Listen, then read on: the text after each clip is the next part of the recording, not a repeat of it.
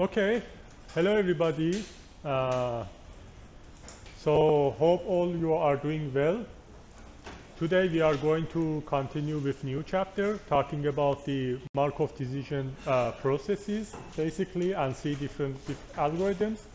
But last week what we've talked about the multi-arm bandit, and we've seen different approaches to solve the problem, and we saw how we can achieve like epsilon greedy and some more automatic techniques to solve the multi-arm bandit problem.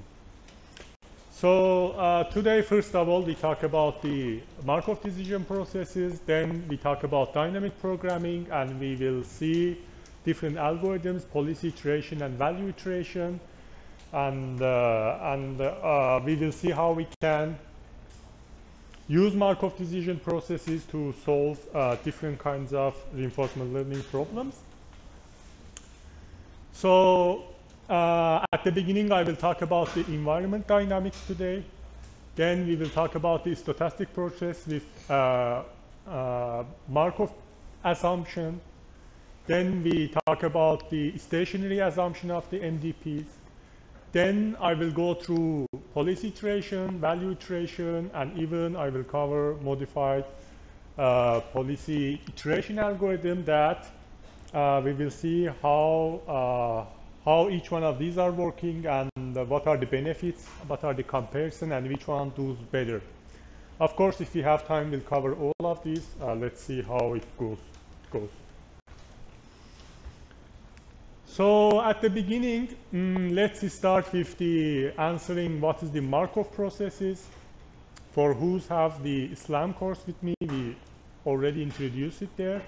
But here we wanna go more in detail a little bit and understand what is the how from state space we want to move to Markov process, because later we want to use it in our calculations basically. So let's have some definitions. We say Markov chain or Markov process is a stochastic model describing a sequence of possible events in the environment. Then the probability of each event depends on the state of the previous event. So since the environment is changing all the time, previous event, what is happening in the last sequence, of course it is affecting new incomings. We say the control loop, we know we have sequence of the states, actions, and rewards. That so far we clearly define them, but also we have certain time steps that these time steps can be defined by us, how accurate they should be. Like I can consider the time step as 1 millisecond, I can consider it as 1 minute and 1 hour, and depends on the situation that I have in Markov processes definition. So basically there can be two scenarios for the environment. Environment, as we defined already, can be deterministic. That is simpler to plan for future because everything is deterministic. And second one is the when environment is stochastic. So when environment is stochastic, we have uncertainty, we have error, and that error should be modeled by our processes. So that we can say we want to, actually the process is dynamic, and both reward and next state we want to model it to show it in a stochastic form. As you can see, so that we have state action, reward pair, and this goes during time, and consequently first one happens, second one happens, third one happens, and we move forward. This is formal representation of the Markov processes. So underlying processes of every dynamic system has a general structure. What does it mean? It means that with sufficient history of the what is happening, we can predict the dynamicity of the environment. Let's make it more clear. If we talk about the temperature prediction, of course course, like if I want to talk about the prediction of temperature inside this room, of course, never it is going to change from like 20, 30 to suddenly to 0, right? Suddenly to -10. It's impossible almost with the dynamicity that we know from the environment. So if we have enough information from environment, we can say, okay, the temperature may change if I turn on AC like 2, 5 degrees, depending on what's the value we declare there. If you don't have AC, like the environment is normal, usually it changes -5 to +5, something around between. So this is the dynamicity that based on the history that I can have, I can understand. So of course, this is pretty decent example to understand the dynamicity, that we can get it with short history from environment. And as we mentioned again, we can have the deterministic and probabilistic form of both this representation.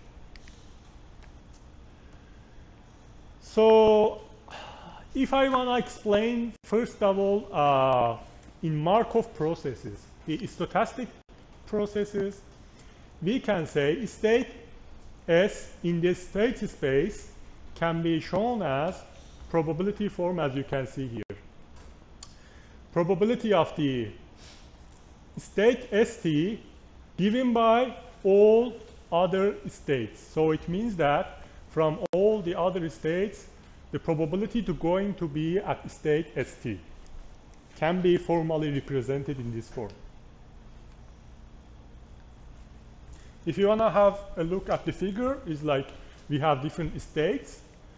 Probability of, for example, being at state 2 from all possible other states can be shown in form of probability in this mathematical simple form.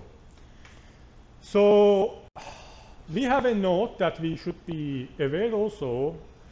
The conditional distribution can be very large, and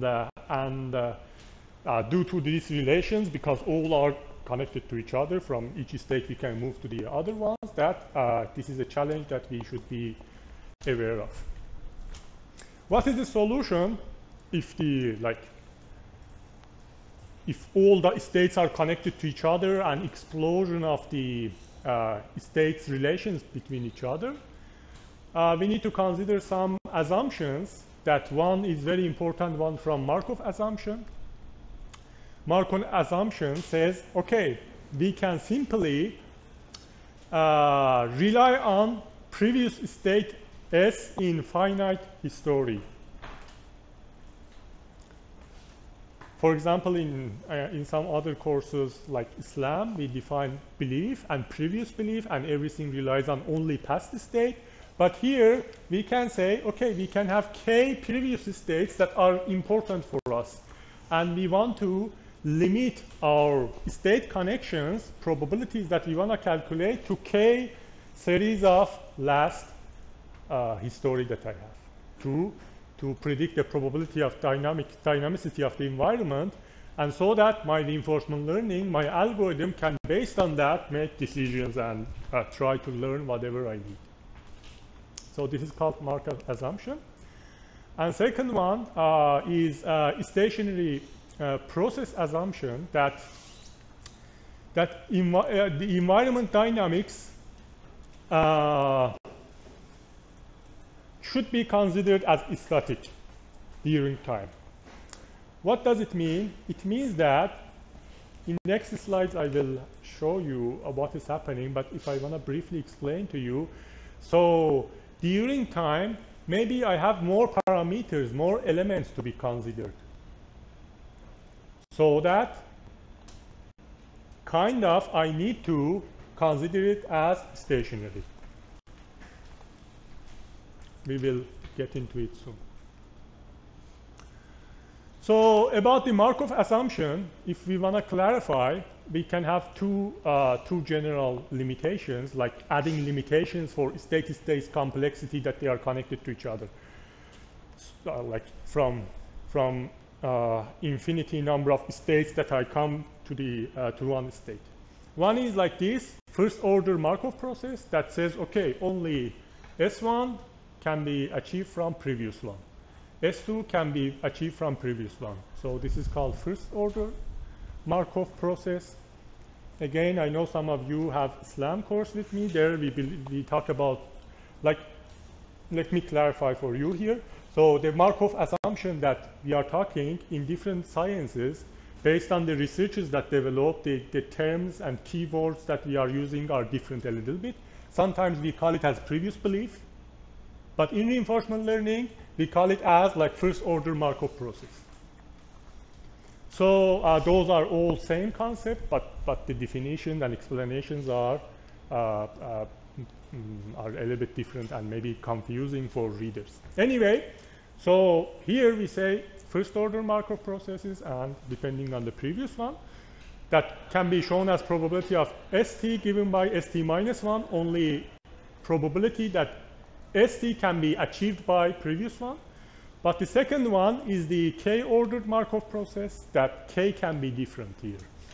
So if we say K is 2, it means that we are limiting our states in Markov processes to 2, so that each one of the states can be achieved by 2 previous ones.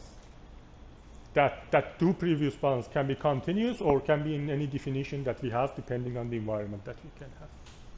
So that we can write probability of ST given by 2 states, ST minus 2, for example, ST minus 1. So why we are talking about, for example, K-order Markov process here? Because we are going to develop algorithms that, using the dynamicity of the environment, the history, try to predict, to choose actions. Because of that, we need to understand this concept so that when we are writing equations, they are using these concepts over there. Is it clear? Okay, I've written advantage here, reduce the computational complexity. Note that we need to add more variables in order to achieve it. Also, of course, we need to do some stuff in order to have it. So that was one of the limitations that we talked about. Second one is the stationary process assumption, actually second assumption that we have. How we can achieve a stationary process? We can say, okay, add the new variables of system to the consideration of the Markov processes, so that finally we achieve to a point that during time everything is stationary and the dynamicity is stationary. You may, of course, now become confused. What does it mean? Let me clarify. We can say, okay, if we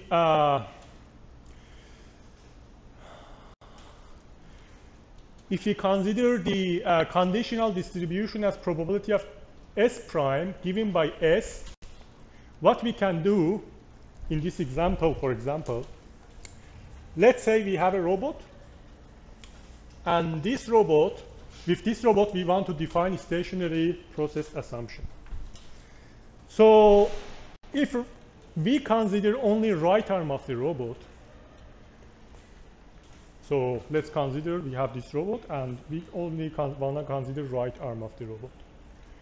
In order to achieve stationary process assumption, we need to include all dynamicity of the problem that we have. Here what we have at the beginning, we can consider, okay, the end effector. End effector is the end point of, for example, arm that robot is moving. And based on that, add the parameters that are dynamic to our system. For example, here we can consider the position of the right arm end effector, right arm X, Y, Z on 3D environment. Where is this? Then we can consider rule pitch yaw. What is the angle or orientation of the end effector? So I can move in the 3D space, my arm, and I can rotate it in 3 degrees, right?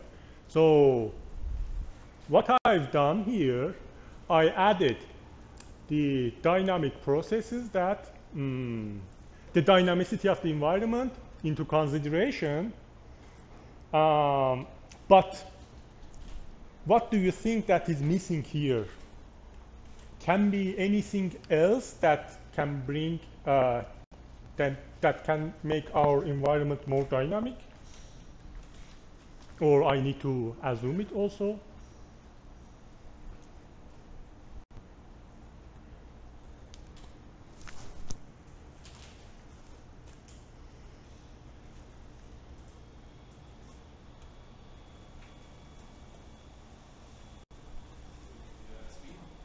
Speed, correct?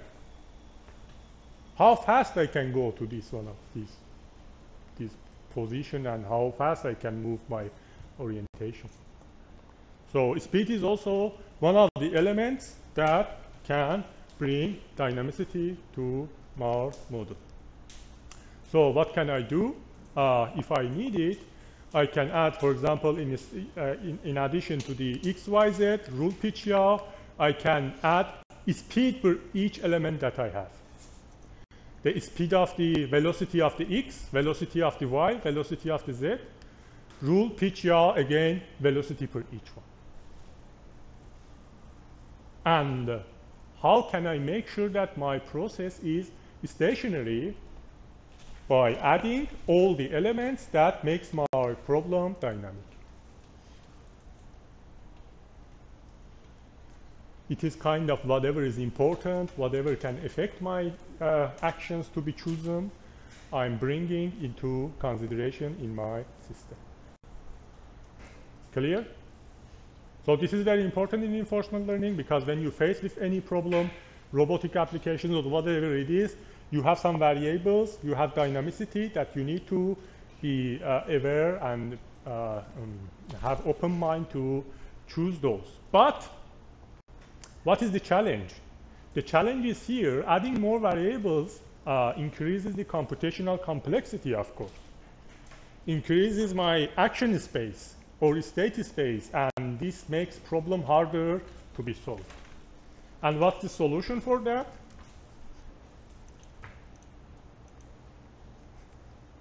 What can be the idea?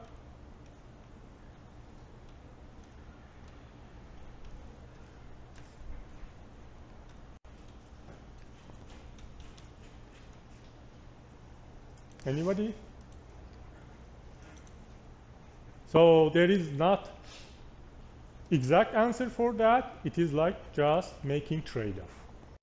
You need to make trade-off between how you want to solve your problem and how many elements you want to add to your system. Of course, some of them you must add, otherwise your solution is totally wrong. But some of them you can ignore. You can say, okay, let's say speed is not important. Why? Because in my robot arm, I want to pick this object. It takes 1 minute or 1 second, doesn't matter. If you have that view, then you say, okay, the velocity is not important. But if it's important because of reasons like some object crossing here, you should do it fastly, quickly. Your robot needs to grab it, for example, find a solution, do it quickly, then that's another history. So we need to make trade-off in order to hold both stationary and Markov assumption together. Any question? So now we want to, so far we were talking about Markov processes. Now we are talking about Markov decision processes a little bit. The concepts are similar. I'm going to have some definitions just for you. You already know most of them, like reward and probabilities, but let's have a review kind of. Assuming that we have Markov assumption and stationary dynamicity in the environment, prediction of the actions can be like this, that probability of the ST added by K given by ST can be achieved. And based on that, based on this definition, we can say we have transition, the calculation of the state transition from S to S prime. so that I can write a matrix or an array or something that represents the probabilities of the all possible states to next state that I can achieve. What does it mean? It means that I can declare, okay, probability of going this state, this tail to this tail, probability of this tail to this tail. This is called state transition probability, and can be shown in this form.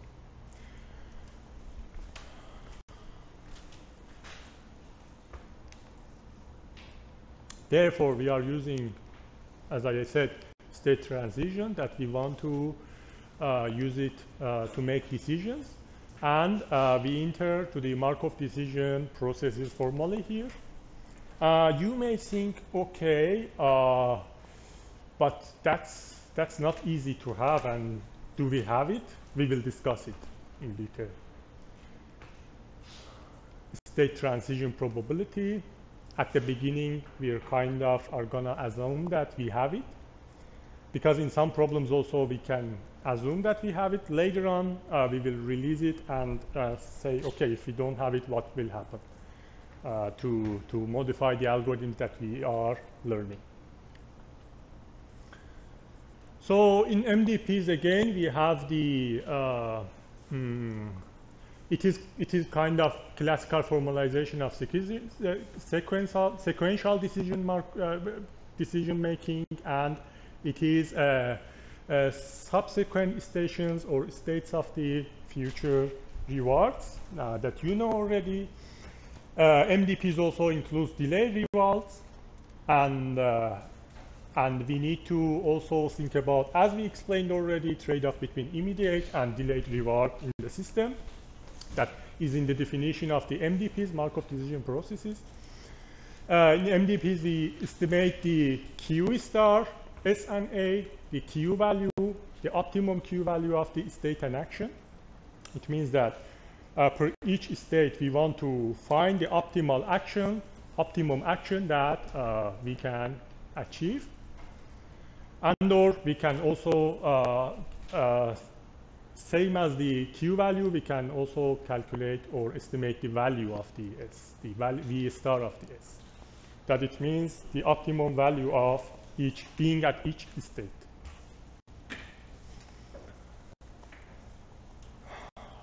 So we continue a couple of slides about the definitions. Already we know, we just want to review them in formal form.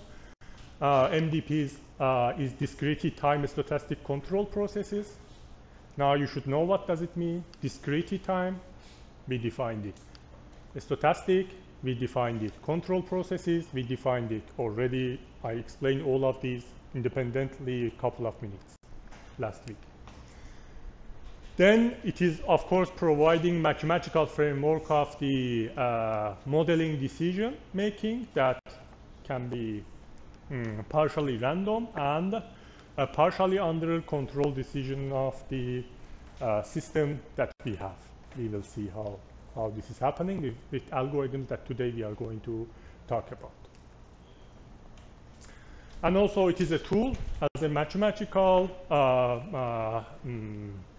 formalization for formal presentation of the order of the analyze that we have in reinforcement learning.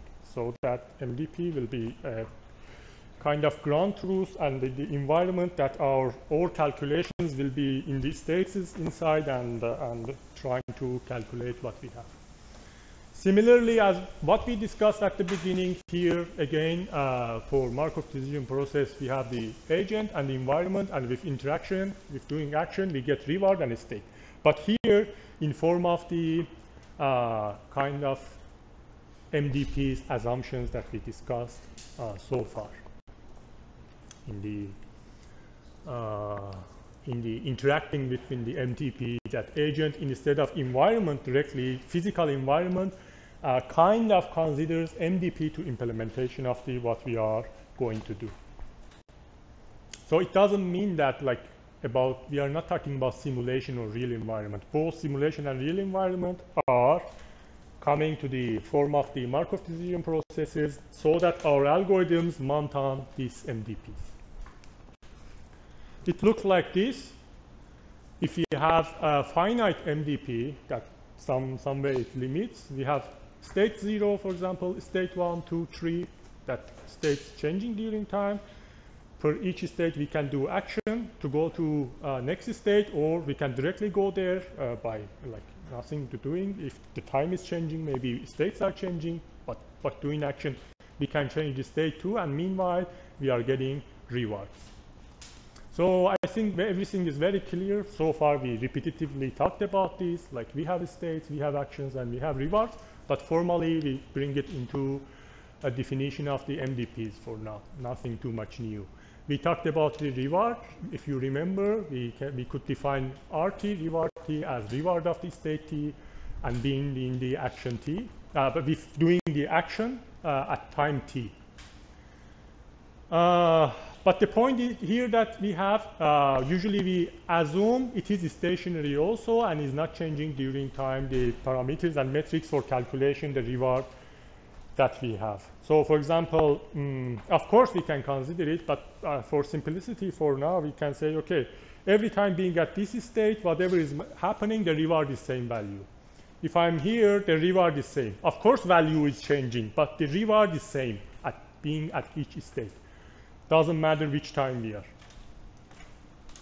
You may have complex system, complex problem. You may want even change the reward during time.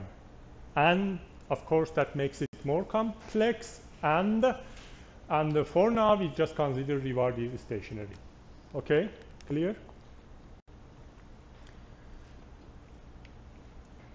We usually also define a big reward for the terminal or success or win. I multiple times mentioned it.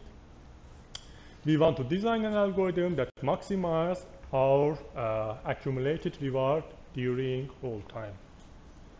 So you already know this multiple times. Now, let me a little bit talk about the assumptions that we will consider. So based on my explanations, you've seen that maybe I've introduced different things to you that you may say, okay, we have multiple options to assume, but the speech that I will have, at least during this chapter, the assumptions are kind of like this. The environment is fully observable, discrete environment for now. We have complete model and transition dynamics of the environment. So this is important. We have transition dynamics of the environment. We know already. And so because of that, we are not learning the transition dynamics for now. That our system is not going to learn it for now. Later on, we will see with other algorithms how to learn it too. We have stochastic processes that we have uncertainty. And action selection is sequential, as can depend on the previous ones too. And is not like they are not independent of each other. For example, for a multi-arm bandit, we have independency, but here we have dependency.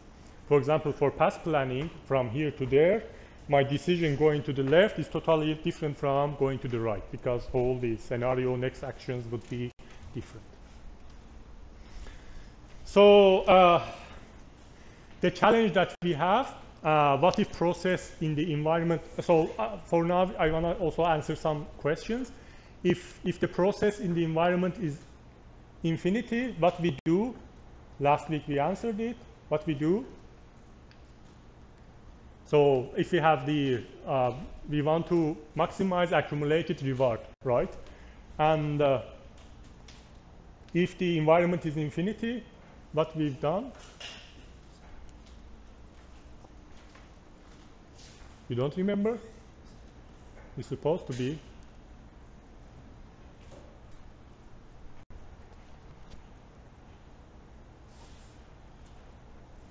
So I want to calculate this, right? And this is t. If t is limited, that's fine. 100, 1000. I can calculate it. But when it's infinity, we introduce discount factor. We introduce this term over here. That we said with discount factor, we can make more weights on the history that I want, But the far ones, a little bit story. Then they can be considered as 0, right? And that comes from this discount factor. And this is very important in reinforcement learning. Whatever algorithm we are going to study, you will see this term over there. Advanced ones that, of course, they are also using this. We will see in Bellman equation later on soon. So we can add discount factor. We added discount factor to consider to overcome the problem of the infinity sequence of the environment. But then, like, you may say, okay, we said that here in the assumptions that we don't consider the continuous and that one discretely, we consider the short history, so that you can have stationary value here. Don't put t here. You can say, okay, 0.9, and it's not changing based on t. That is also common. We just can remove this part, t part, then discount factor times reward. It can be static value in overall calculation simply. Also, that's very common to be seen in different solutions for the algorithms that we have.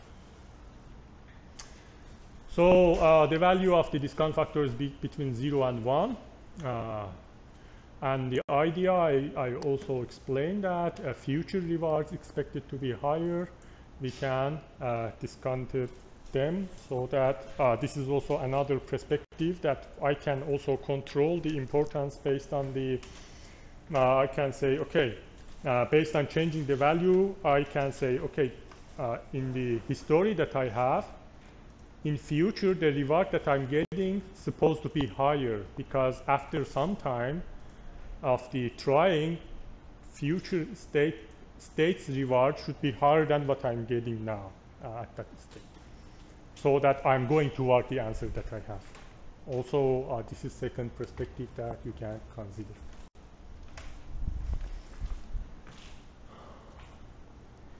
So if we say, what if the process of the environment is infinity? Something else that we can do is just getting the average of the some history that we have, but then of course we need to do this manually, but getting the average, not adding discount factor over there. So we are getting ready to start algorithms that today we are going to talk about.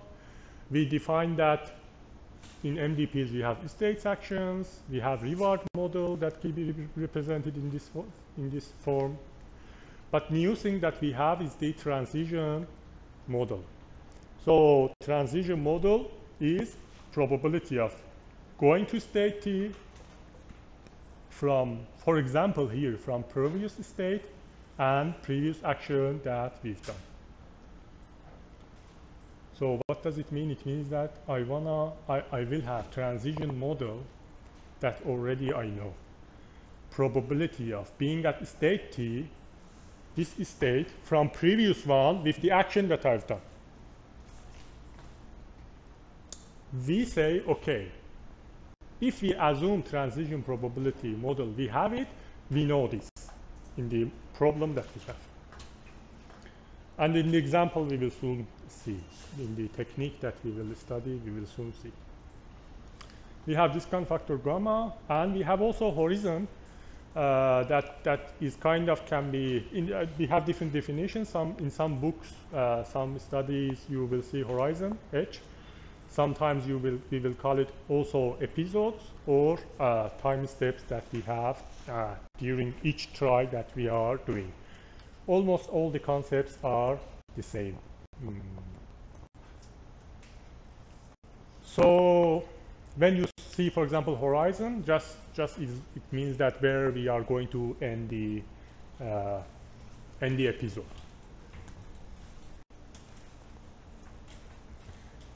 So the goal is mapping the state action to finding optimal control, optimal policy that is clear. If you wanna a little bit more clarify, for example, in trade market, the states are share status. So how much are the values of, for example, each share, how much the property is. The actions are buying, selling, holding. The reward model is profit that we can get. Transition model is stochastic change of the market.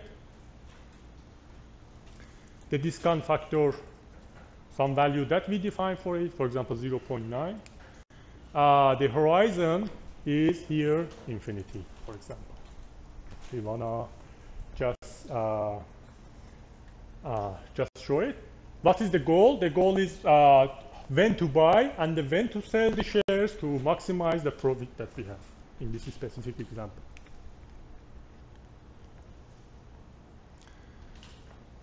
So formally, we can say we want to find the best policy pi to optimize or to maximize my reward. So if you recap quickly before starting the algorithm that we are going to talk about, policy specification specifies an action in the environment. We have the state space, and policy says what to do to take at each state. And under Markov assumption, we can present policy as action t is equal to pi st. So formally in mathematical representation, we show it, in the equations we show it, like pi st means that actually our action, what is the action based on the policy that we have and state. What was the policy is like, you can consider an array of whatever to do. It shows the map of if I'm here, what to do, if I'm there, what to do, if I'm there, what to do, and we want to learn it. We want to see that how we can achieve it. And today, main topic is about this. We will see two basic algorithms how to achieve the policy. One is directly talking about policy update. Second one is talking about the value. That value can lead us to final policy to updating different techniques. So policy optimization again means optimizing mapping state to action, and therefore we need to estimate value function to evaluate current state environment. So estimate the value function. Again, now you should quickly know that the value function we defined and we want to estimate. The value optimal policy, as we discussed, if it's optimum, can be shown as V star pi as st, and therefore it is greater than the value pi st. What does it mean? It means that the optimum value for each one of the states that I have in time t, of course, since it is optimal, is greater or equal to the value that in any time randomly at the initial or whatever it is I can have. So we are going to see some techniques that we have this or generate this ourselves, then move to this part. So that based on this introduction, we come to two famous algorithms in reinforcement learning. One is policy iteration, second one is value iteration, that I'm going to talk about them today, and we will see examples how we can implement. If we have time also, we have Python implementation based on the courses that we have, and we will talk about all what is happening. Any question up to here before talking about policy iteration? Is everything clear for everybody?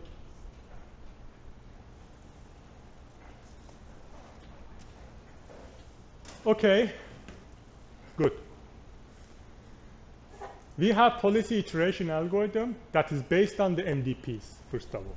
What does it mean? It means that whatever I was talking now today, I'm going to consider. So you should be kind of, you can consider that I loaded your RAM in your operating system. Now we are going to use them. So this algorithm, we want to optimize policy directly. What does it mean? Optimize policy. Now you should imagine we have the state space, and in this state space we have policy, and each policy indicates what to do at each state. And I want to optimize policy. Each one of the policies that I have, I want to optimize make them as best choice of solving the problem that I have.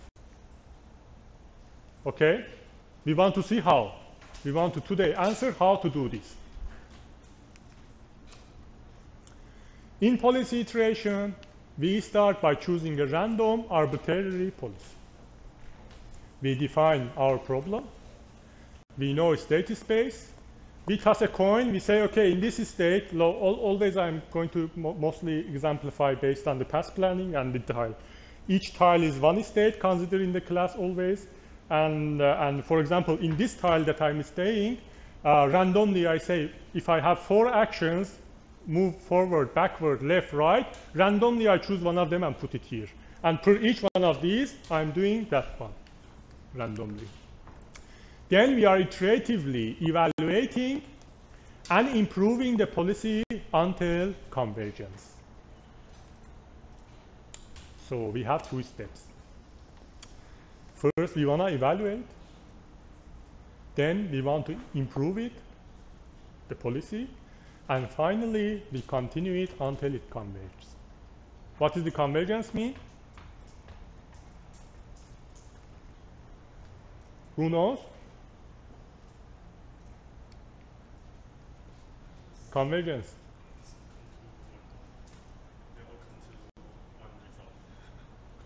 Yeah, how?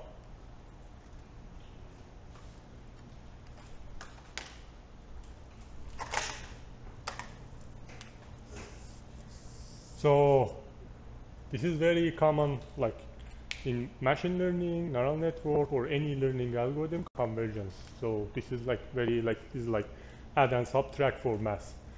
So convergence means that like if you have a problem that this is reward or whatever it is, like this can be accumulated reward or what,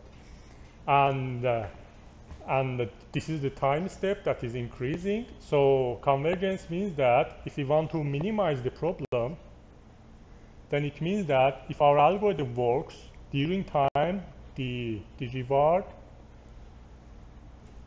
So since I'm written reward here, let me write maximize. So if I want to maximize accumulated reward that I'm getting, so during time, if my algorithm works, of course the reward that I'm getting should be increased, right? Should be increased, if my algorithm works. And increased. In some time, the algorithm says or reaches to the point that there is no way to get better result than the maximum reward that you're getting. Then this stops. And whatever you continue, how much you continue, this stops. So this is convergence. It converges over there. There is no improvement anymore.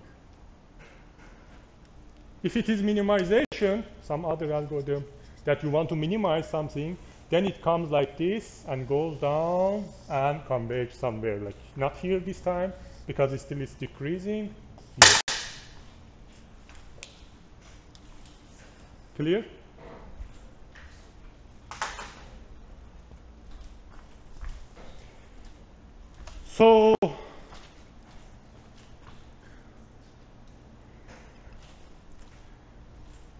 So any learning algorithm that we have is based on this concept.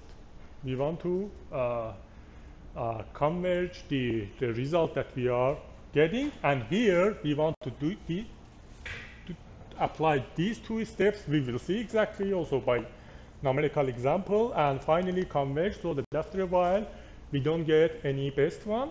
And these algorithms that we are studied proven that if we converge, that's optimal policy. We cannot get any better result if converges. But mostly in real applications, if we don't know, maybe there is better one that you can propose better algorithm that it goes a little bit higher. Any question? So therefore, as I mentioned, we have 2 steps for policy iteration, policy evaluation, and policy improvement. In 2 steps, let's see how we can do that. In policy evaluation step, we want to evaluate policy pi at state S so that we can calculate the Q value using the Bellman equation. What was the Q value? As I told you, you should restudy Q value what was indicating per each state, the number of actions that we have, and per each action, one independent value, right? Q value. And we want to use Bellman equation in order to achieve it. Okay? How? Let's have a look at the Bellman equation.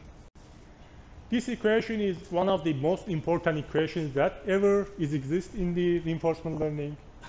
Even the most advanced algorithms are relying on different forms of this. We are going to also use it a lot. Let's have a look in this form. That we say value of pi for state S. So we can calculate for state S the value of pi. It means that the value of the policy that we have a policy that says from this state go here, the value that we have for that state is equal to the reward that we get for that state added by discounted sum of probabilities for each one of these states, sum of the probabilities like in this form.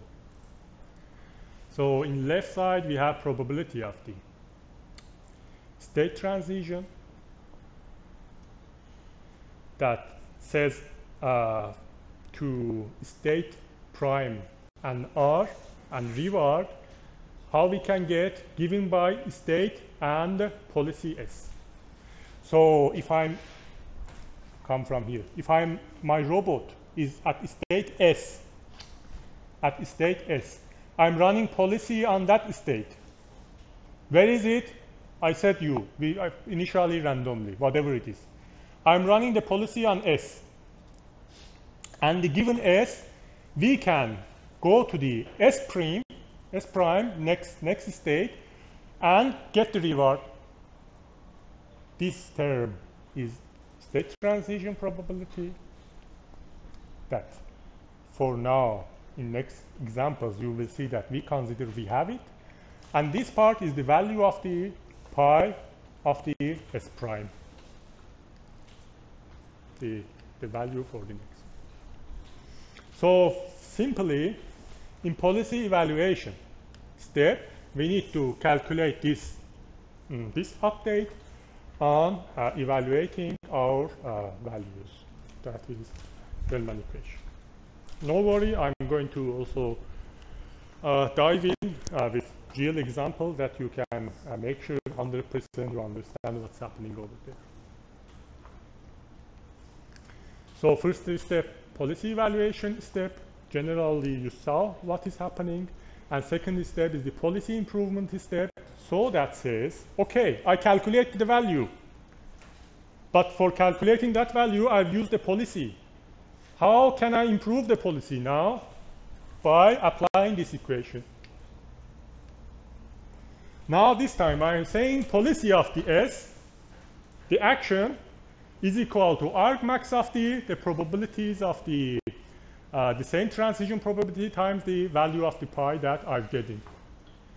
Then the maximum of this goes to my action. It means that I'm here, possible options that I have, I wanna pick the best one and convert it to be as action or policy and update it.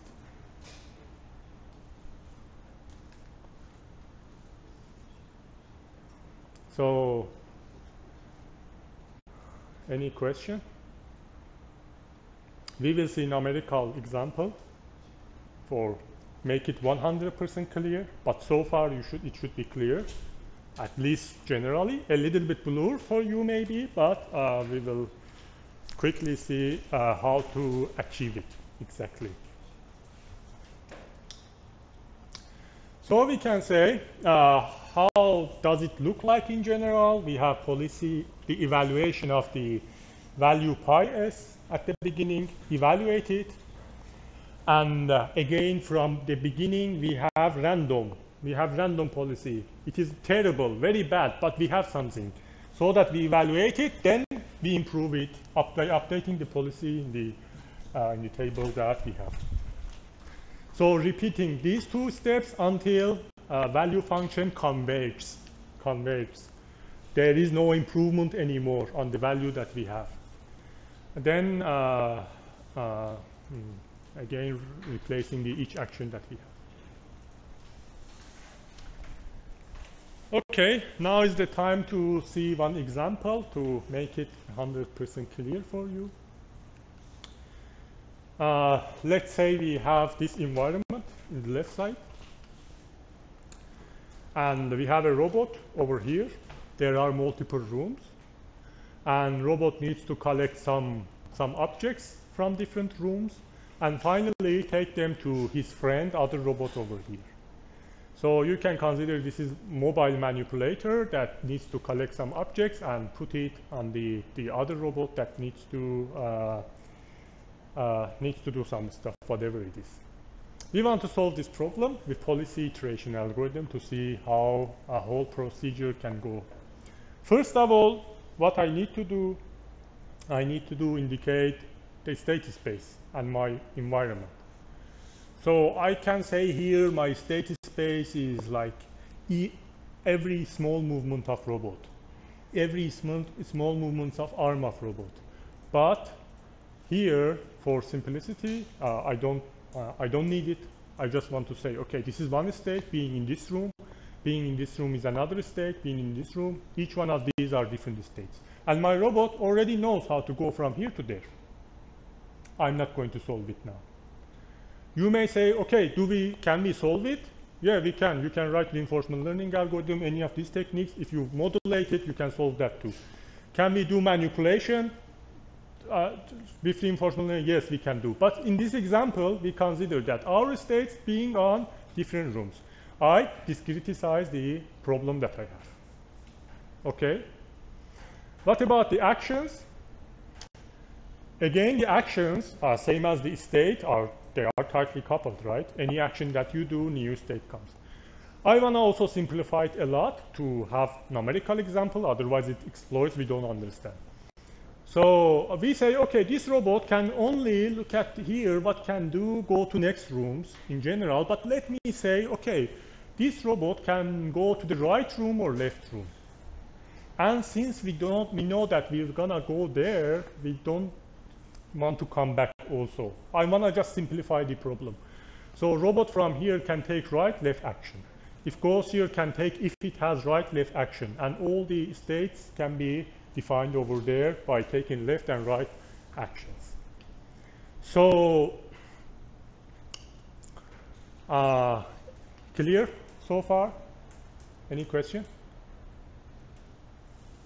So I'm coming from scratch. You should all 100% understand the algorithm. If you have any problem, just let me know. And the environment is stochastic. It means that I have some probabilities of doing the action. Robot maybe wants to go from here to there, maybe cannot, maybe end up in. Want to go left, goes to the right.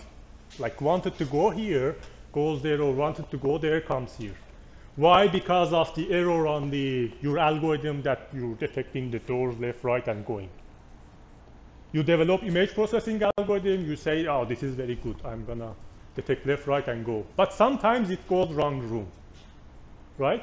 Because of that, the environment is stochastic. I will show in next slide what's happening. So based on that, we need to, because of this, we need to make and build the state transition probability matrix that I will show in next slide. For simplicity, let's say my probability of the being at the left room, probability of being at the left room is always 70%, and going to the right is 30%. So your algorithm is a little bit weird, and mostly whatever you've written goes to the left side with 70%, goes to the right side with 30%. So You may say this is very bad case. It could have been 50-50. Yeah, depending on the algorithm that you've written. Here, just we have example to understand what's happening.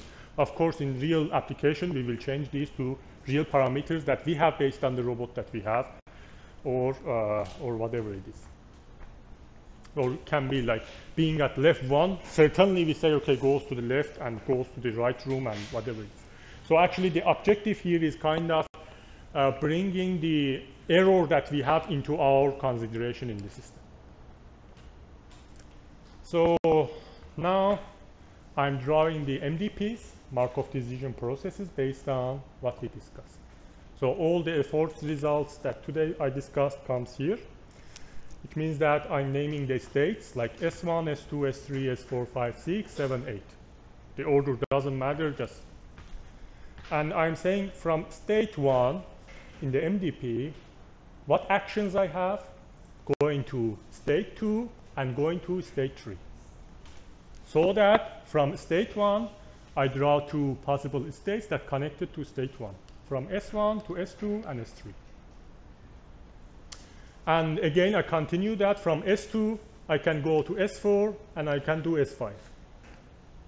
From S3, I can go to S6, and I can go to S5 here, with left and right actions that I consider. Then from S6, I only can go to the S8, and S5 can go to the S7.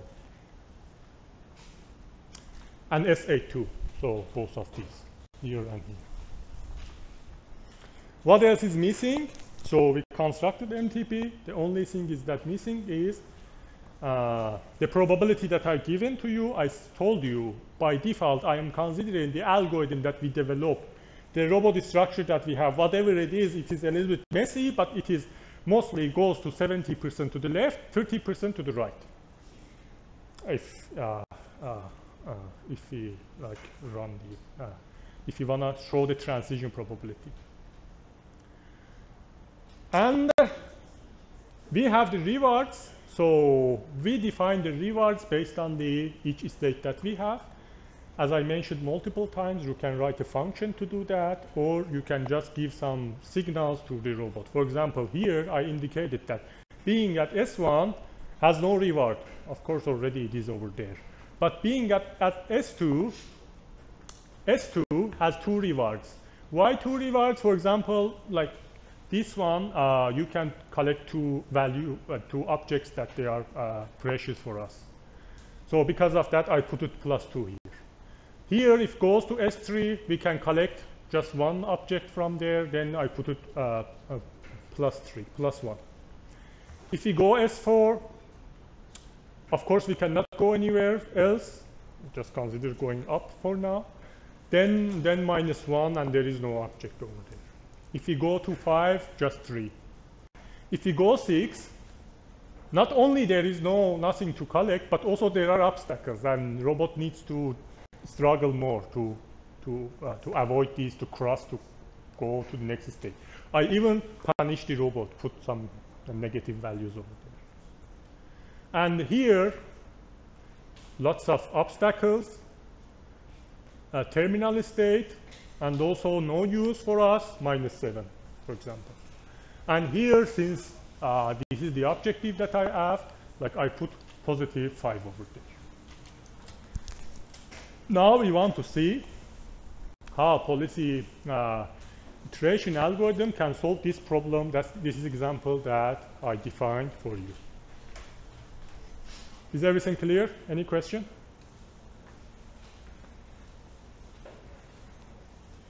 So first of all, what we need to do, we said that we need to have transition probability. And transition probability I already defined by the error that I have from the system that I know. And based on that, I can say for chosen action left, I can indicate this matrix over here. This matrix says to me, okay, transition probability of the action left. If I do run action left, for example, from S1 going to S2 has 0.7, from S1 to S3 has 0.3. Why? Because I told you that left has higher probability, 70%. And going from S1 to S2 is mean left. You see, left. Because of that, we have 0.7, and I put 0.7 over there. But going to S3 is right action, and I told you general rule that if we go right is 0.3, then I put 0.3 there. And I continued the same to update, just from S2, for example, to S4, S2 to S5. Whatever I have, I put over there. And one point from S6 here, I just can go to the S8, right?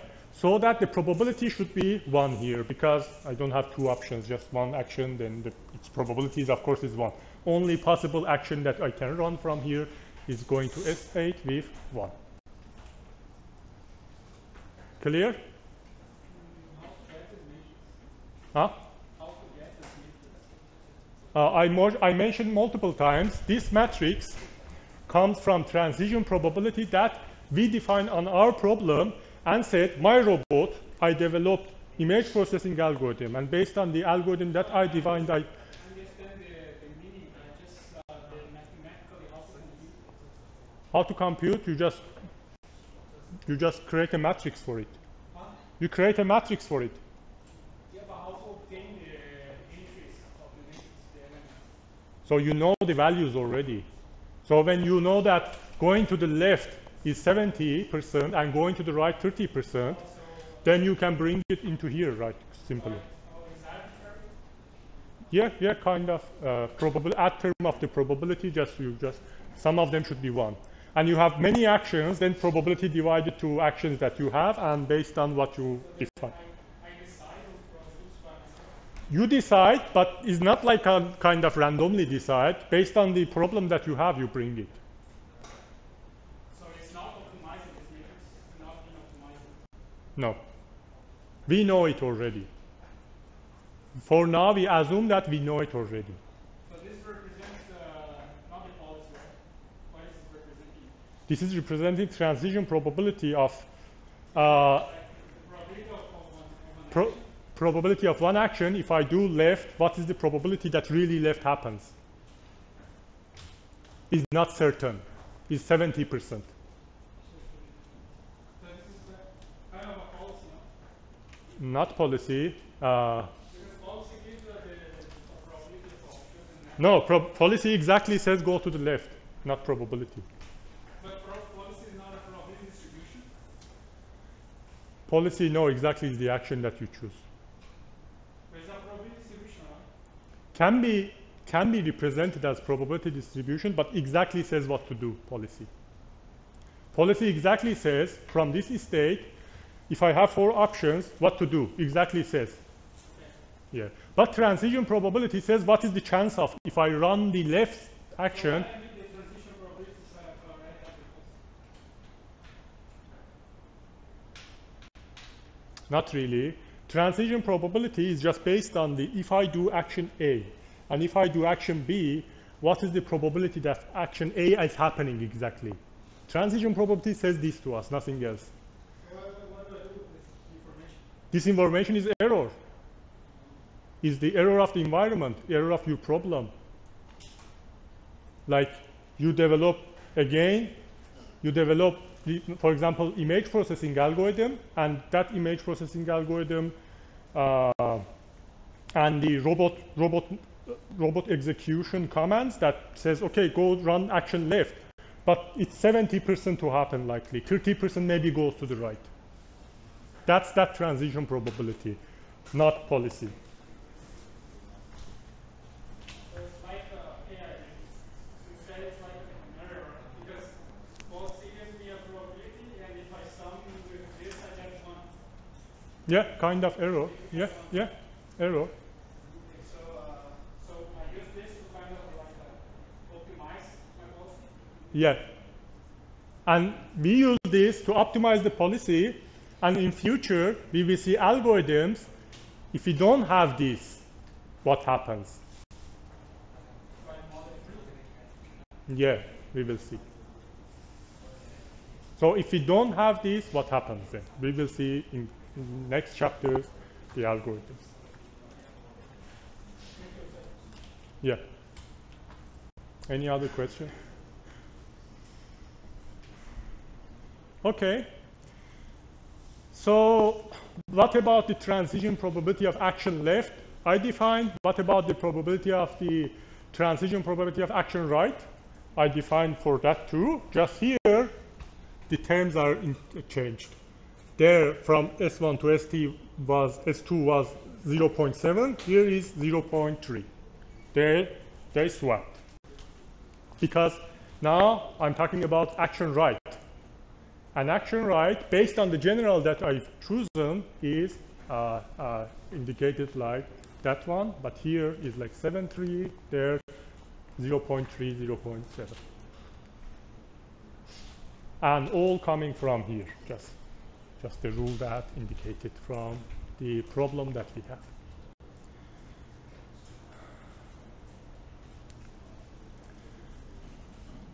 So after defining that transition probability, we have a couple of assumptions. We say, okay, let's assume this count factor is 0.9. Who decide? We decide. We could have write 0.95. We could have put 0.8. Based on the problem, based on our experiences, we can indicate the discount factor. And here we assume that all states' initial value is 0 at the beginning. Can it be something else? Yes, it can. And please, everybody, attention here. And so this 0 means that we don't know. Can be random or can be something more smart that I later tell you. This can be very helpful for solving advanced problems, and it is also a branch of techniques that I will explain to you later. So for now, values are 0, and initial policy for the problem that I have looks like this. I have a table. For each one of these states, I have some random actions. For example, for state 1, I have right. For state 2, I have right. All of them, for example, here is randomly right. And for the states that are terminal, so I cannot go anywhere else, I just like put it like dash. No action anymore there. Now, policy iteration algorithm wants to kind of improve this one, kind of find the optimal solution for problem that I define.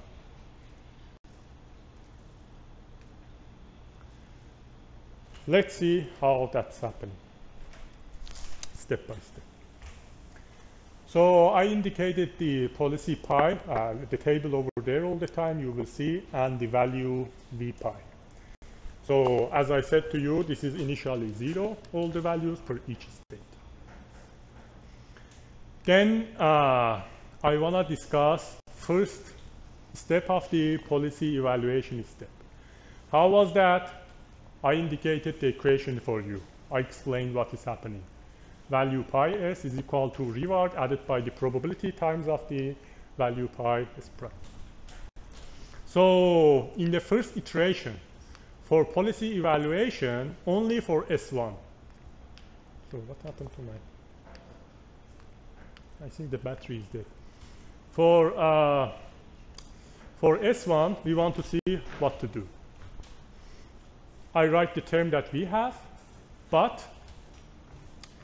I want to calculate value of policy of the S1, state 1, this one. Actually, this one. I want to update this one, value here. Is equal to reward of S1. I just replace this S with S1. Added by discount factor, 0.9, I defined it. And sum of this probability. And sum of this probability says, for all of these S primes that is included at the S.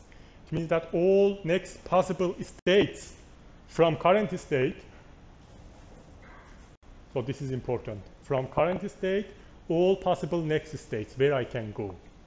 sum of all of them in form of probability of them times the value of the S prime. That in probability form, we say probability of the going to S prime by reward given by S1 and policy of S1 by doing the policy of S1 and the value of S prime. So let me put the values inside to see how it looks like. Value of S1 is equal to reward is 0. Where it is coming from? Here. Value of S1 is 0. Added by the probability, the discount factor that I had, 0.9. Same. Then times the probability of going from S prime to next state, S2 and S3. So I'm in S1. I need to include from the next ones, both of the next ones, since we have sigma term here, so that S2 and S3. So going to S2 has probability of 0.7. 0.7. And the value of pi of the S prime, value of the S prime comes from where? This table. It is 0, goes there. This is S2 from S1 going to S2, from S1 going to S3, there. Then this 0.3 comes here, and this 0 comes from the value that we have for S3, state 3. Then I calculate it. What happens? I update my value of policy of the S1. That goes here as 0. It was 0. Again, this is 0. That's okay because I calculated it became 0. Any question? Questions from me, if you have.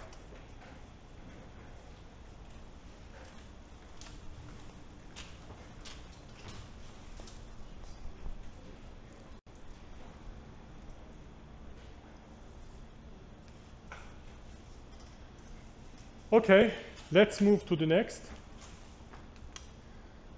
Same, I have the policy and I have the value. Then again I have the equation of the update of the value, Bellman equation. Then we want to now calculate for only S2. We calculated for S1, now we want to calculate for S2. What we do, we write the same equation, this time with S2. Value of S2 looks like this. That if I move to the next step, this time the reward that I have is 2. Why? Because it is indicated already. Okay? And from S2 I can go to the S4 and S5. And the probabilities are already indicated by the table that I gave. And I can put it here, 0.7 times the value. Where is the value? The value is here. S4 is here. Again, 0 comes here. And going to S5, the reward is not reward, reward already for the S2. The probability of going there is 0.7 times 0 that S5 again is 0 over there and comes here. And again we have directly the reward actually, because this term again becomes 0. Why this is happening? Because the value initially is 0. And if we continue this, first of all, we update S2 here, put 2 here. Then if we continue this, you will see that, okay, in the first iteration, since the value all are 0, all the table becomes exactly the reward that we have. The rewards are actually every time coming here, and you continue every time rewards are coming here and getting updated. After first iteration, we have the value of the table. The value of V policy looks like this. Is it clear so far?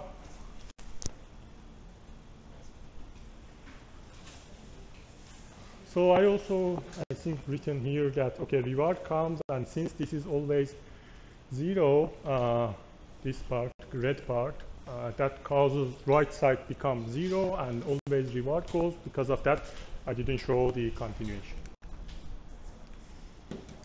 Now, our value for the policy indicated currently looks like this. And what we want to do now, we need to run the second step. As we said, policy improvement step. One iteration, we ran the evaluation step. Now we need to run the policy improvement steps. What does it mean? It means that based on this value that I get, I want to update the policy that I have. So, for example, if we want to calculate it for S1, let's see what happens.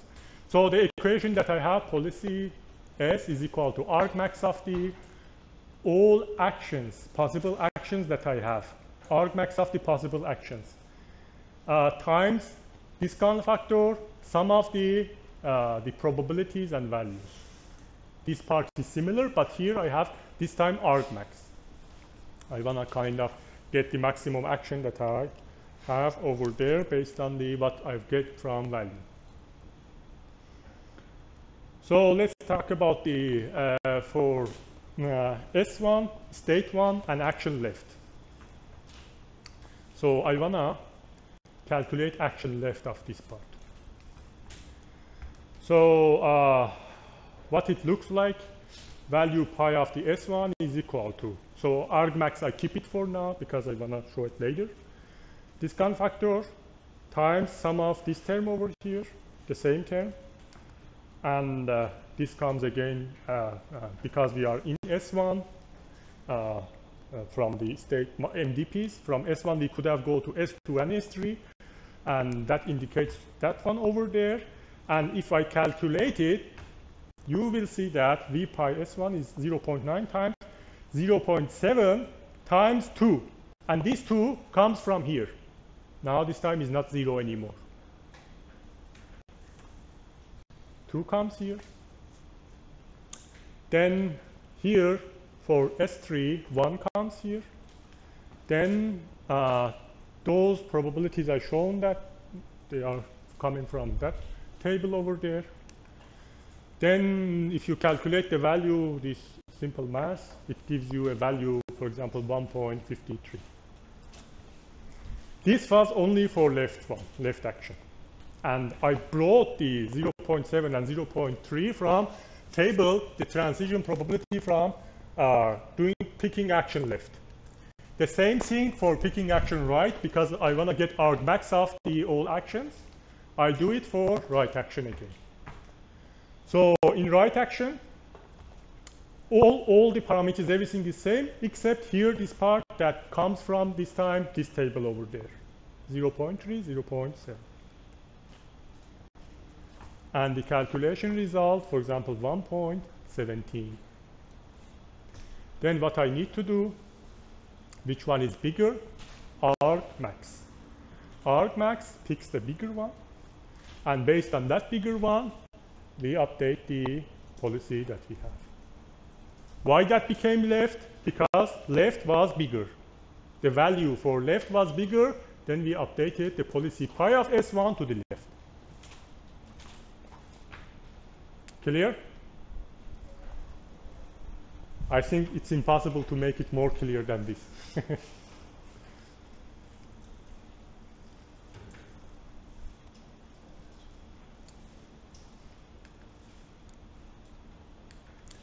So let me see what we have in next one. Okay. Now we updated that one left, and we want to move to S2 now. Now current state is S2. The yellow is showing the current state, and these one are the primes or next possible states that we can achieve from current state.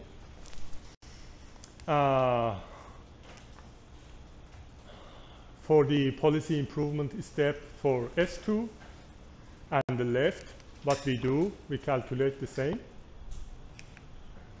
and put the values over here. 0.7 minus 1. Minus 1 comes from here from S4, because from S2 I could have gone to the S4 and S5. So S4 minus 1 comes here, and S5 3 comes here.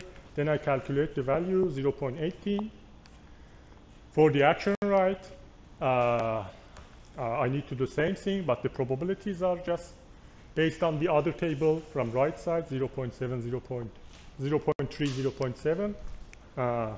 Then I have another value for S2 of, if I choose right action, then what I do, I get arc max of the 2 actions, and here is right, 1.62. Then this one stays right actually, but I updated the policy of the robot movement in the table that we have.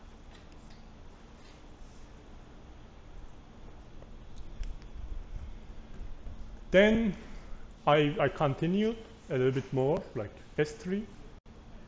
After S2, S3. For S3 again, I'm gonna get argmax. What I do, the same thing from left. I calculate it. All the things come from tables, and values come from value 1.08. For the right, again, something minus 1.89, and of course left is better. Then I update S3. Then continue to S5. From S5 left, show some value minus 3.6, and the right side minus 0.54, and that one is better because both are negative. That one is higher, the argmax. Then again for S5, I update here, right, because that one is bigger. And for S6, yeah, this is a nice example. For S6, now only I have one state that I can go, only S8. Let's have a look what is happening.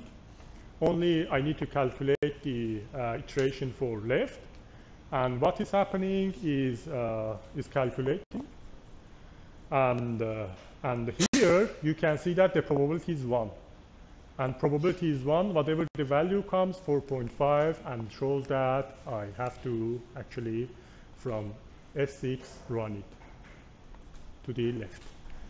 But initially it was random, right? You may think, okay, why we running? Because initially it was random and it was right. We could have like indicate, okay, if there is one action, my value, my policy at the beginning. So if there is no option, why put the other possible ones? You could do that. You can do that and ignore this part over here. If you have one action, then that's the only way to do. So, or if you calculate, you also can see that the same value comes and it updates automatically the value that the policy that you have. Then there is no problem in 2 cases of the implementation that you want to have.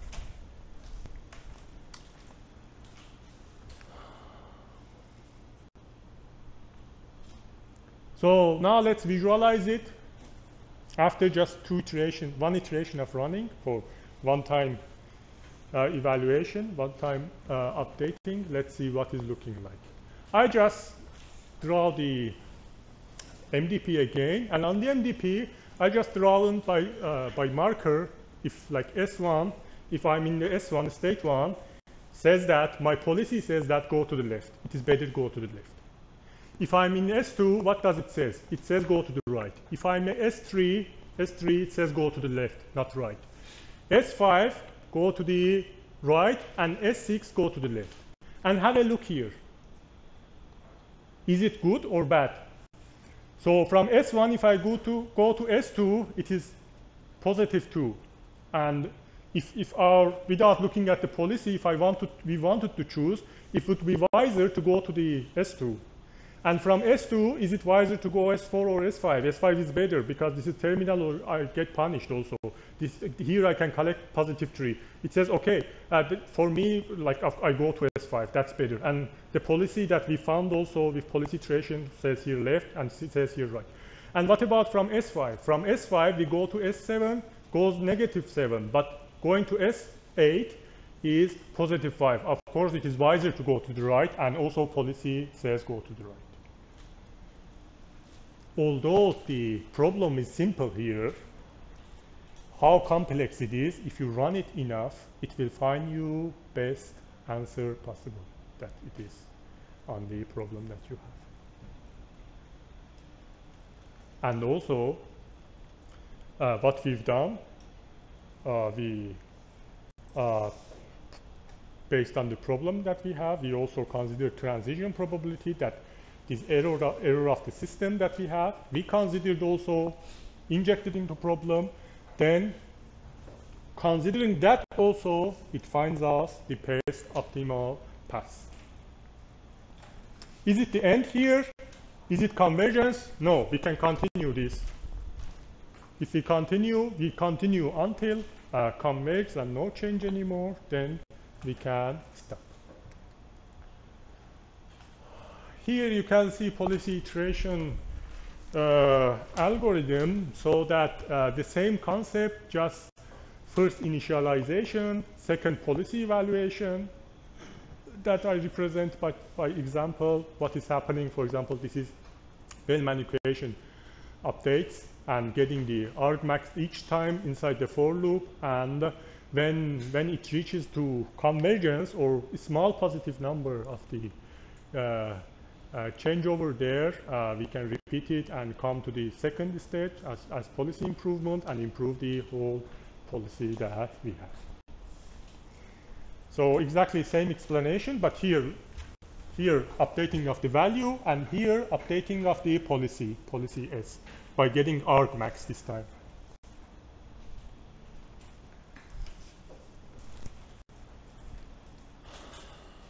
Okay, so now we want to move to the other algorithm, value iteration algorithm, that again is based on the Markov decision processes, and it is very similar, but let's see what are the differences and how it is working. We say value iteration is also the algorithm that is based on the Bellman equation, and it assesses this time not the policy but also the value directly. So the slight change and the differences is over here, that we are going to rely on value directly, and whatever it is, finally get the policy. Let's see how it is happening. So it computes the optimum state value function by iteratively updating the estimation of the V pi s again, and it is updating the state value function in single step finally at the when everything is finishing. How this is possible? This is possible by calculating all possible rewards, by looking forward of the what's happening. And of course, we slightly need to change the term that we have, Bellman term that we have, to achieve it. Same as previous algorithm, the value iteration also is guaranteed to have convergence that we discussed over here.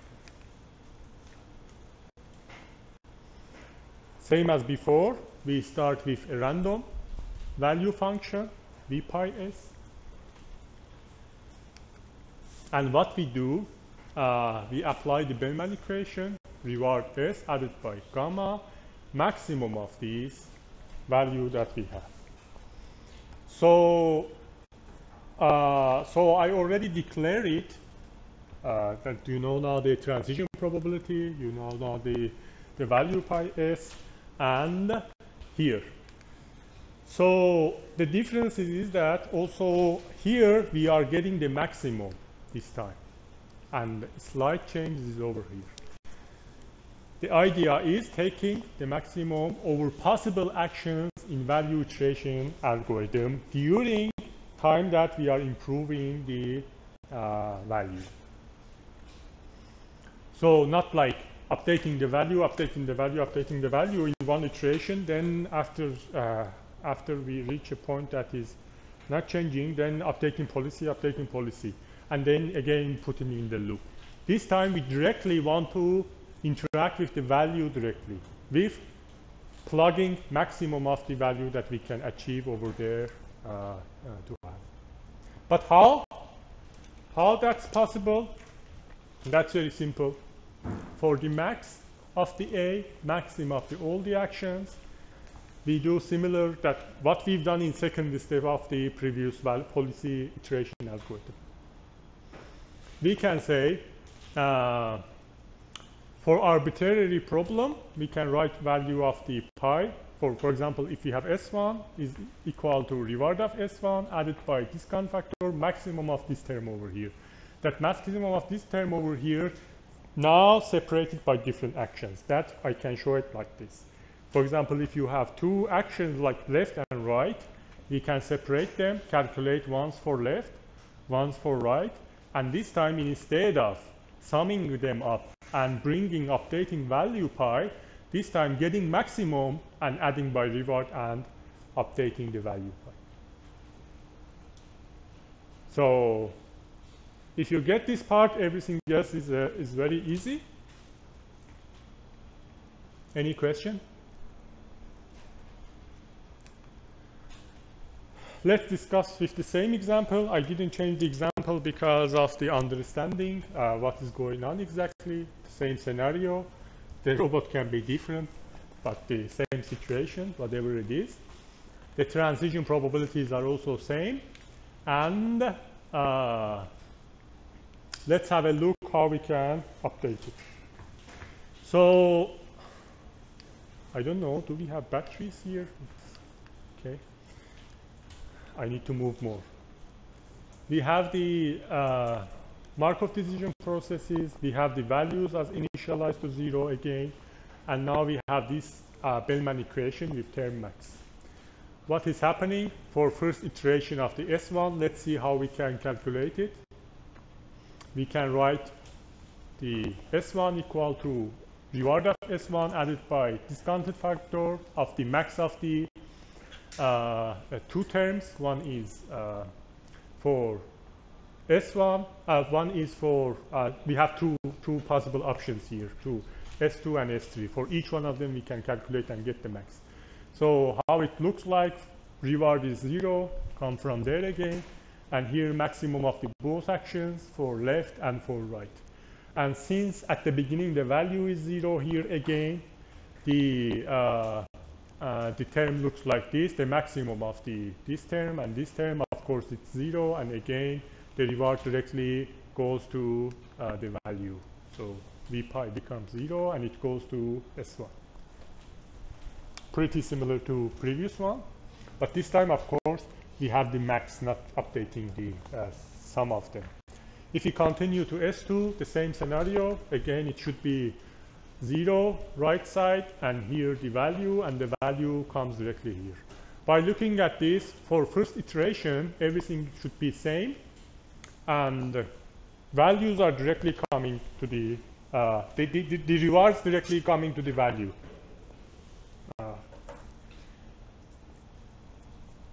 I want to mention one point here. So in this our scenario this is happening. Maybe you have another scenario that this is not happening at first iteration, depending on the problem that you have. Maybe this value comes and reads another one, the previous one, then it is not going to be 0. It is not going to be directly the rewards coming to value. It is not.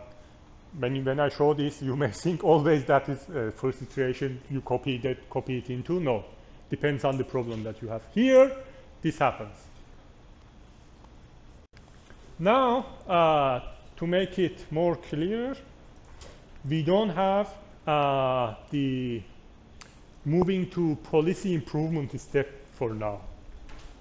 We don't do that in value iteration. We continue this procedure. What is happening? Again, for S1, S2, S3, we bring the values. And here 0.7, 0.3 again comes from that matrix, and the values comes from here, S2 2, and S3, 1. And for the second one, 0.3 times 2, 0.7 times 1. And if we get the max of these, calculate and get the max of these, I've shown like this, S2, S3, the max of 1.7, 1.3, of course 1.7 is bigger, comes times 0.9, added by 0 comes a value, 1.53. And what we need to do now, we need to update our S1 value again. So now if you notice, we just working on optimizing this value in value iteration. We continue.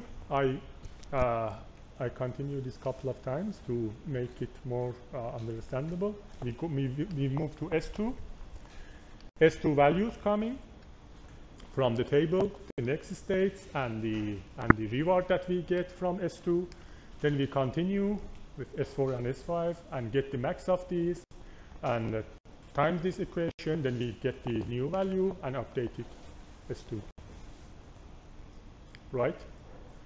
Continue with S3, do the same thing, getting the maximum, then calculation, then we have the value, then we update the value, S3. Continue. From S4, so from S4, since it is terminal state, we can calculate it also, or we can ignore it. So if we ignore it, I've shown this here because, like, if you look at here, S4 is -1, right? The value, if we also recalculate it, the value is supposed to be same and not change. So because of that, you can ignore it. But even though if you calculate it, I wanted to show that you should see that the value becomes same. So arg max of 0, 0 here, because there is no other probability to go somewhere.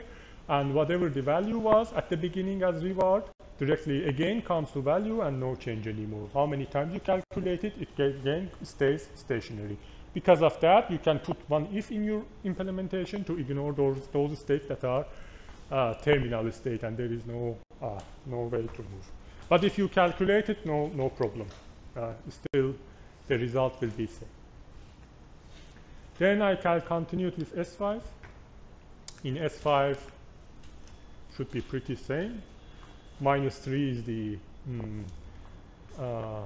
reward that I have here. So I think it should be +3. That we have a small mistake here. So let me have a look in previous ones. -1, -3, +3. I'm not sure that if I calculated wrongly or not, but it should be positive. Maybe this is typos. You should calculate it yourself to see. Anyway, finally some value comes, the calculation comes, and this goes to update the S5, whatever the value is. Then we continue with S6. Then in S6, we have another nice example that we have one state to go. And if we calculate it again here, you can see that we have the value that of course we need to calculate. Then update of the value comes to 1.5. I think that's like, I bring it, I forgot to update it. I will check it. I think the values are correct. Just I didn't remember to change the values in this slide. I will correct it for before sending to you. Then, since the updates are not changing, terminate. I didn't calculate it and let it like that. After first stage finished, now, and what does it mean, the first stage finish? When we stop when we get to the convergence point. And convergence point, as I declared here, continues same with next iteration until converge. And for the convergence, to make it easier to also program, we have implementation or the term Bellman factor that is known for this problem. In practice, we can say if value function changed by only a small amount of change, then we can stop it. That small amount of change can be defined as Bellman factor, and we can write a variable that, for example, 0.01. Then if the values in the update table that we have is not changing more than this, then we can stop. Because maybe they are changing but very, very small value, then we can, okay, say that that's it, enough. Don't continue it anymore. So after convergence, the values look like this in this example. So I've developed some code. I will show you that after you run this, we're supposed to, I think, see this as then it's not improving anymore. For convergence, we have a couple of nodes. State space and action space should be finite. Reward value should have an upper and lower bound, and environment should be episodic. If continuous, then we should at least have discount factor that should be less than 1, so that considers the infinity number of states that we have for convergence points. But the second step, now we need to update the policy. So up to here, we calculated this table. Now, but this table should indicate something meaningful for us, the policy. And the policy can be updated by this equation here that we have. The same equation of the previous policy iteration in value iteration.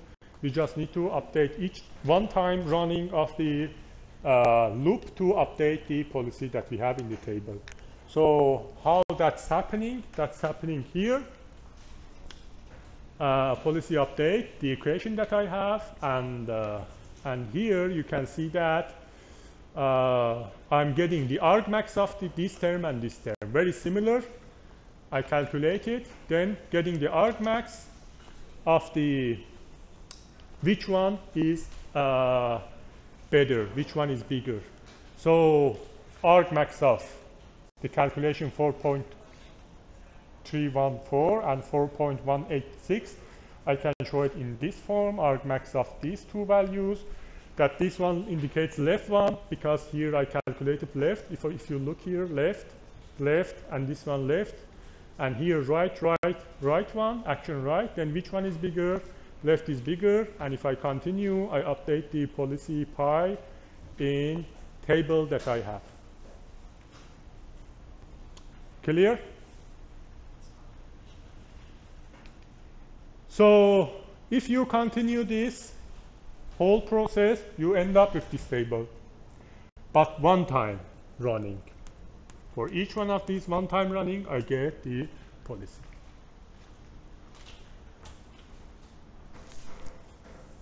Any question? So now that's your assignment.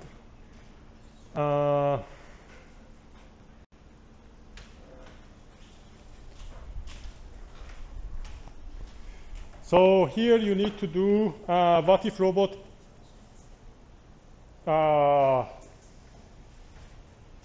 have more actions like stop, and show the results that if robot can go back from the previous steps too. So you need to do, I will give you implementation, I will tell you one. You need to develop the example somehow that make it a little bit complexer, so that not only moving forward, actually have moving backward action too. Then how we can represent it. We will see in the example, but general idea is this. Just the table becomes bigger, and all the implementations, all the calculations are safe. Yeah? Because one time we have two actions, left and right. If I pick the left action, based on the error that I have, I picked left action. Based on the error that I have is different if I pick right action. I want to run left, but my probability says 30%, 70%. If I pick right, that becomes vice versa. Yeah, based on what you want to do. If you want to go to right, it's more likely to go to the left, and the probability is different, like 70-30. And if you want to pick vice versa, they become vice versa. It's like in math, something how likely is happening or not happening. You know, we can form and represent to something is happening or not happening in probability. Yeah, based on your choice. Exactly. So look at the algorithm that we have. Now we have shorter algorithm because one time we are having a loop, and this loop is updates our value for state that you saw. Now we have also max here that gets max and updates value. After this converges, after this finished, one time of running for policy, we update the policy for each one of the states that we have to indicate what robot needs to really do in state space, each one of simple states, single states. So if you look at the equation, the algorithm, exactly same one. We initialize by 0, for example, then bring it to the value, then get the maximum each time, and put the maximum on the delta. And if it's not changing anymore, like theta is like the small value that is not changing, then go to updating. Now let's have a comparison. If you ask the question, okay, which one is better, or both are doing same thing, what are the differences? Let's have a look for value iteration and policy iteration. So in value iteration, we needed to do more iterations. But in policy iteration, we need to do lower iterations, number of iterations that we need to run. The value iteration is slower, policy iteration is faster. This starts with random value function, that starts with random policy. So it relies on actually random policy at the beginning.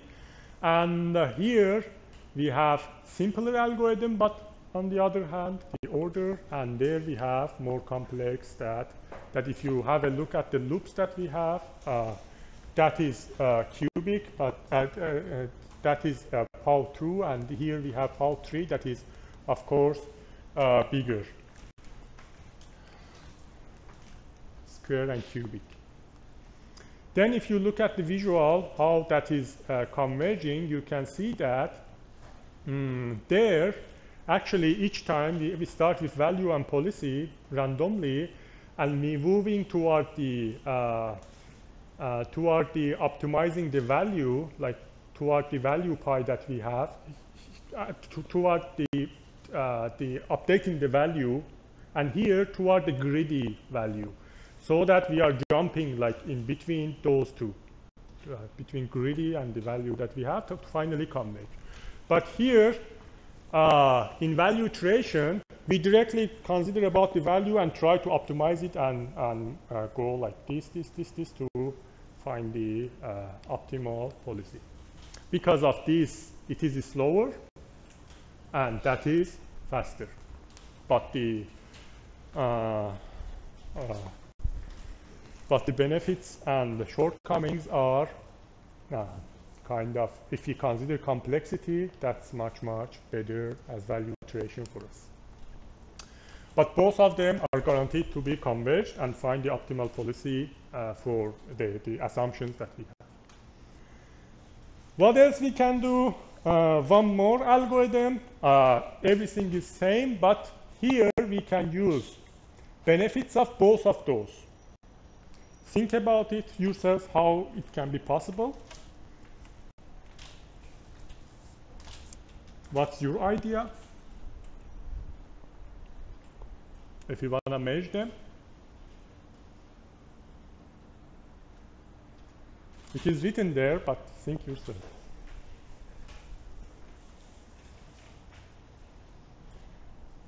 So one of the algorithms were running forever the value update, then finally find the policy, best policy.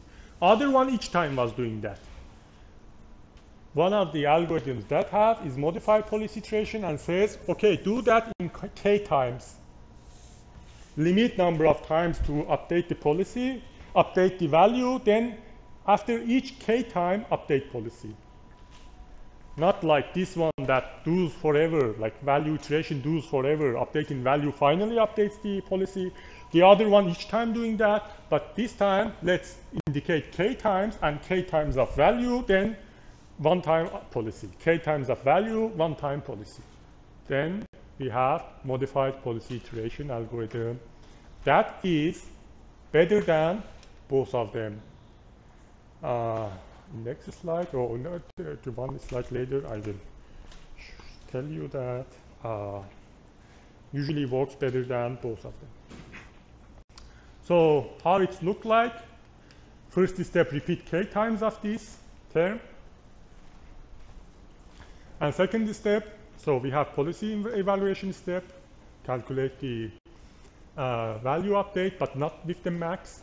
And here policy improvement, getting the max. But the difference is that just only do that at the first step k times.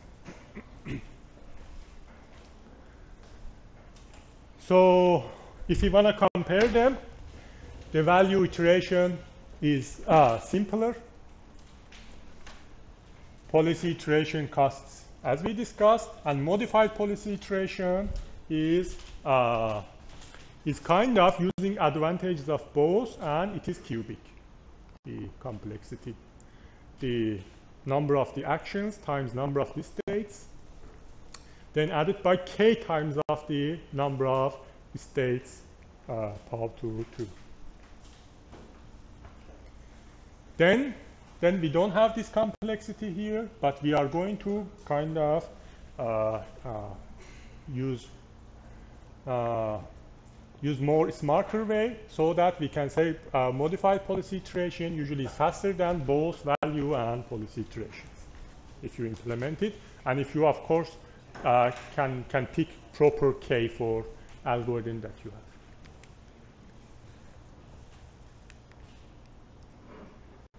Another assignment that you have, of course, for whose students that have Islam class, because we have also multiple assignments there, I will give some exceptions to give more time for them.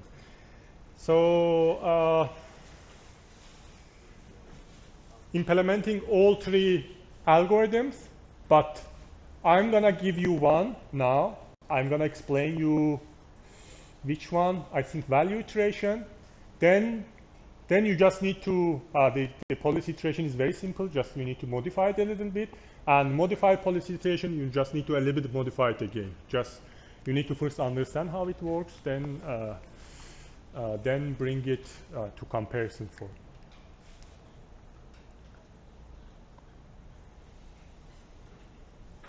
So let me see what we have here.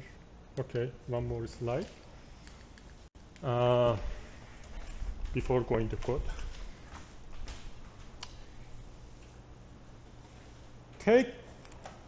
Consider that we talked about finite number of steps. If we have infinity number of episodes or horizon, we say in infinity we can have stationary optimal policy, because always end is not clear. And you should think now, why, how, about this term.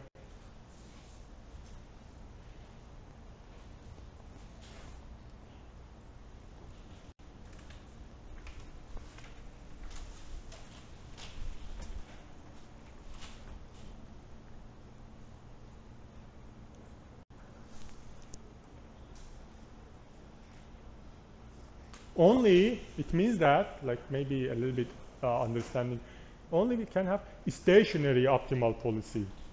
It means that since we have limited history that we are going to get considered, we cannot consider infinity, so that